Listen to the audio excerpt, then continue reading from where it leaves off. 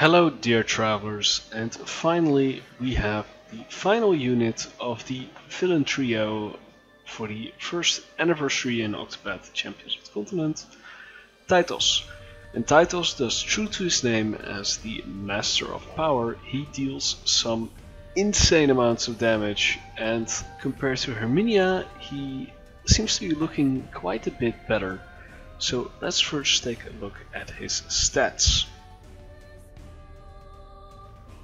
So following the trend of the other Master of units, his speed is kind of low, just like Herminia and Auguste. However, his physical attack stack is through the roof.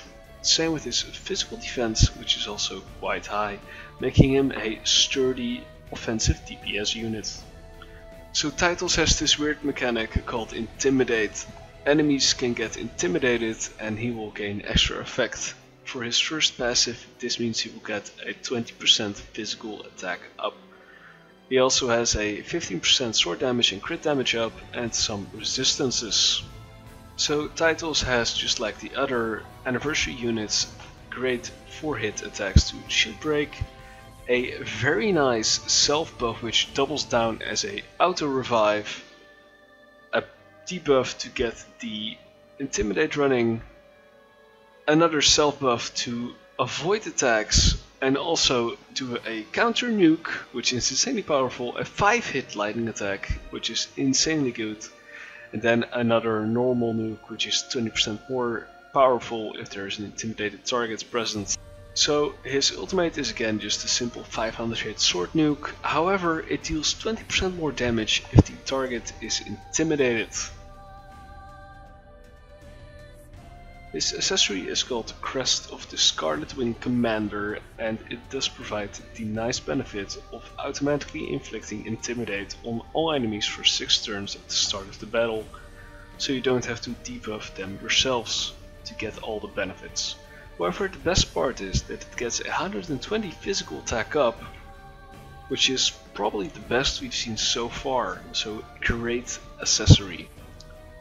He is voiced by Rikiya Koyama, and he has some pretty nice roles on his name, namely Stark from Bleach, which I love, a great character. He also voices Haku Oro from the Utawara Mono series, which recently concluded. And of course it won't be complete if he doesn't voice JoJo. He voices William Sapelli from JoJo Part 1. So his strengths are that he is great at breaking like the other anniversary units. He deals high DPS because he probably has the highest physical attack stat in the game right now, and he will still have it for quite some time. He has a 5-hit lightning, which is great because there aren't that many lightning users. He has a self revive. He has an F8 with double down as a counter, which is also a nuke, so great powerful character right there. I want to thank you so much for watching. Finally all the 3 videos are out, and if you did enjoy them, please consider subscribing to the channel, I would greatly appreciate it. And for next time we're gonna look at some future units, so look forward to that. And with that I'm gonna say goodbye!